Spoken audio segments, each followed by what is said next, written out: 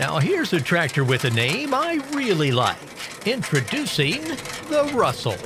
This is a 1919 Russell. 1224 horsepower, 24 on the belt. And with a name like Russell, this has to be a good tractor, right? Well, anyway, this marvelous machine has been a prized possession for the Linker family of Illinois for a good long time now. Yeah, my grandfather found it, I guess you could say, on a sale, and knew that it was something that was very rare, but back in the days when they found it, money was a little bit short, so a buddy of his purchased it, told him, you know, the crop come in that fall that he would be back to get the tractor, and in the fall of '69, he purchased the tractor back and started restoring it the first time.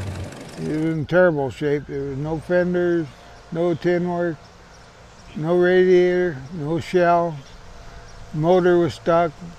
Though restoring the tractor was a lot of work, it was worth it. Turns out Joyce's dad really knew what he was doing when he bought this Model B. This Russell is about as rare as they come.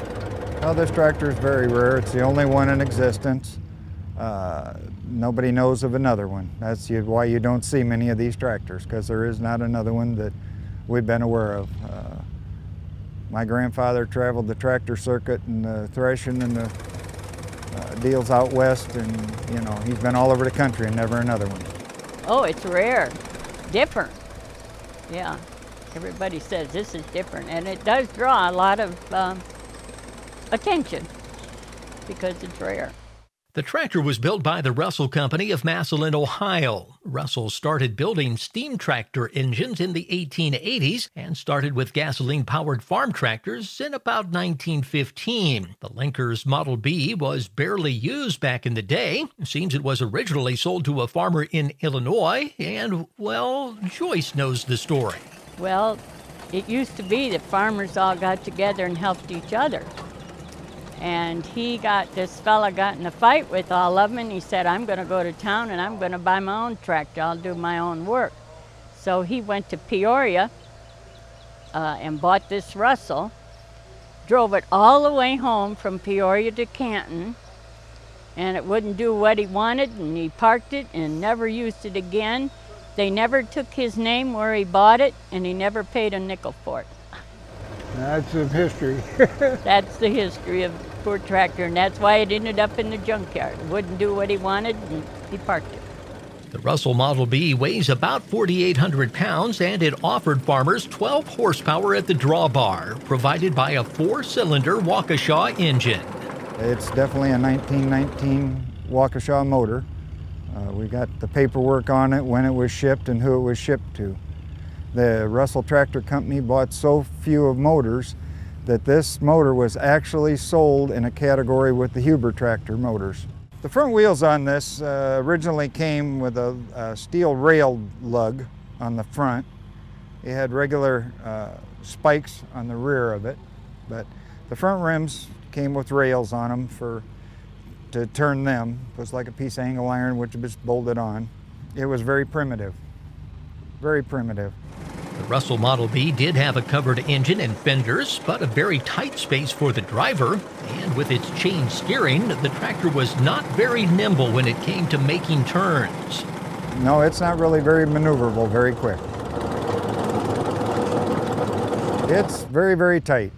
That's one thing I'm sure back in the day farmers probably didn't care for. It was so small, it's so tight that, you know, with the chain steering, you turn it, you know, quite a ways before you get much reaction out of it. Though it was not a hit back in 1919, at more than 95 years of age, the Russell tractor is still running strong and gets a lot of attention at tractor shows. Folks are always interested in those unique Boss decals. Yeah, it had this original sticker of the Russell Company. They started out putting that sticker on the steam engines, and they've been with it ever since, all till they quit building them. This decal is a replica of an original. We had the only one left in the country that we knew of, and with the help of John Morley and Tracy Montgomery, we were able to get the very last one stuck to a piece of metal and scanned to where we could do something with the colors and recreate the proper lettering, the angles, the parentheses, the patent numbers. I mean, it was all reproduced. It was quite a job. The boss stands for the bull. The bull was always the boss. And for the Linker family, keeping the Russell going is a fun and important way of preserving history and a family tradition passed down from generation to generation.